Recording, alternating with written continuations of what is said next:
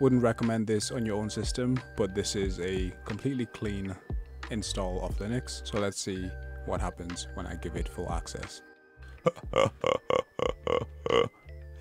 Alright, so Google just dropped the Gemini CLI, which is this thing here. It's an open source AI agent that brings the power of Google Gemini directly to your terminal. I have a clean installation of Linux right here, and I'm going to ask it to do a few things. I've given it full control, so it should be able to run all the commands it needs to, first of all, install Windsurf, and then clone a project from GitHub and run it. So installing the CLI is very, very simple. All you need to make sure of is that you have Node.js on your machine, and then you can install it with either of these two commands. You get an option to set up the theme that you want, and then all you have to do is sign up with your Google account. Okay, so after it's installed, we should be able to access the CLI by just typing in Gemini.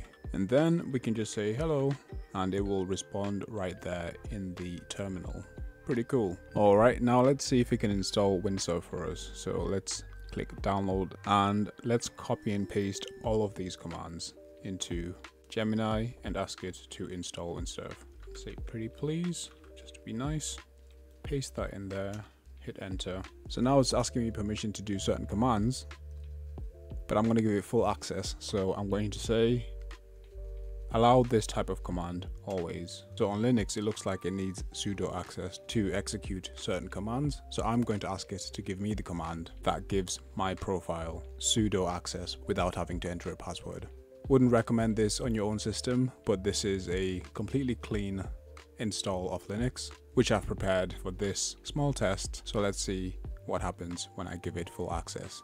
Okay, so it's responded with, this command will allow user home to execute any sudo command without the password. I will create a new file in the sudoers.d directory to achieve this.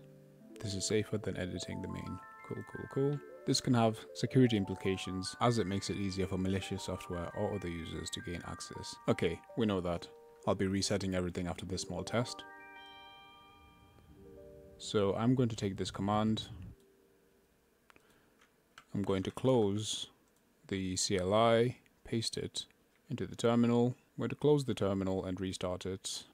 We're going to restart Gemini, which should now have sudo access and should be able to install Windsurf. You should have sudo access now. Please install Windsurf for me. And this time it seems to be working, so each question it's asking me, I'm going to give you full access. Yes, allow, always echo, always allow, remove. So I don't think I've saved any time there because of all the setup that I had to do. But because I only have to set up the CLI once, anything that I ask it in the future should be much faster. So let's check out if it actually did install Windsurf. So let me go to search Windsurf, open it, and welcome to Windsurf. Wonderful. Fresh start, and we'll use synthwave and skip onboarding, and we're in. Wonderful stuff. Cool. Alright, second small test. I'm going to ask it to clone a whole repository and set it up for me, and let's see how far it gets. The GitHub repository that I'm looking at right now, that I'm thinking of right now, is this one called Plain, which is a Jira alternative, and it's open source. So I was looking at this earlier today. I feel like I need a bit of project management in my life, and I have a small idea that I wanted to try out with this open source version. So let's ask the Google CLI to install it. So it's going to need to do a lot of things to get this installed. There are a lot of missing dependencies on this machine. The only thing that is installed is Node.js, but it's going to need Docker and potentially a few other things that I don't even know yet because I have not looked at this project. I'm just hoping that the Google CLI will be able to install it and get it up and running with minimal input from me. So let's see what it does. So I'm going to tell it, please clone and run this project. I'm not giving it any more information about the project, what it needs to do. I'm just giving it the GitHub URL.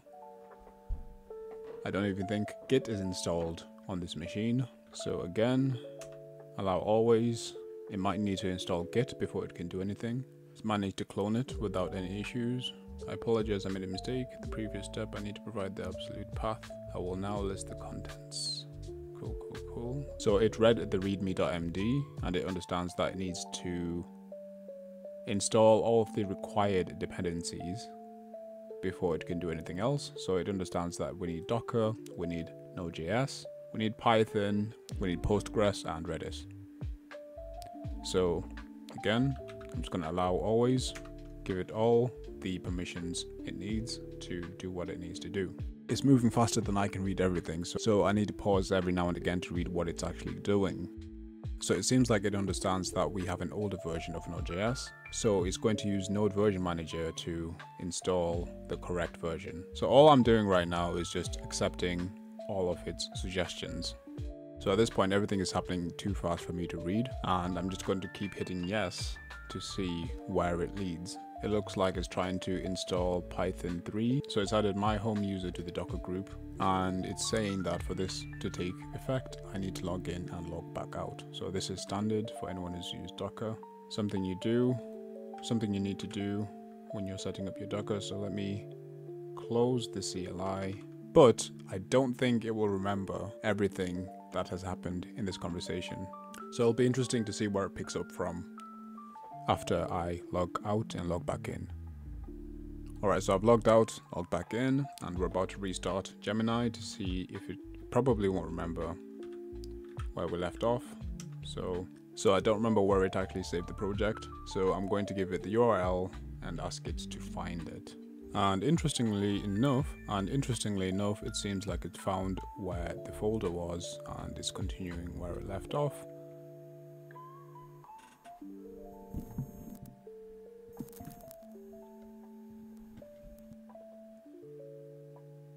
It's asking me if it can execute some yarn commands. So go ahead, little Gemini.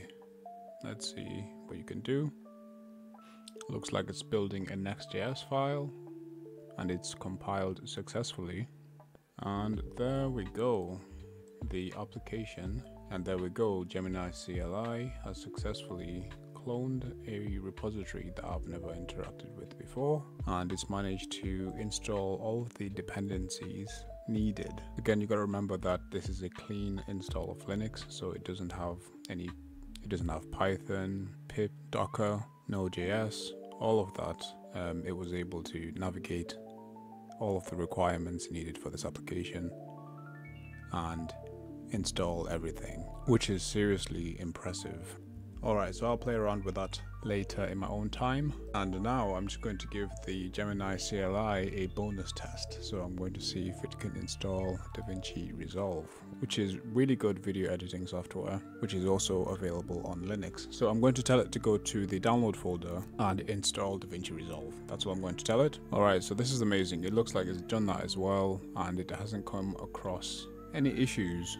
It did take a few seconds to complete the last action, but now it's saying everything is done, DaVinci has been installed. So let's search for it and start it up, and wouldn't you know it, there it is. If you're seeing this video, it means that DaVinci works and I am able to edit it inside this Linux sandbox I have set up for Gemini. Wonderful stuff. Alright, so I think I'm going to leave it there. We've done a few experiments with this.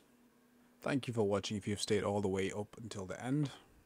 And peace. Catch you in the next video.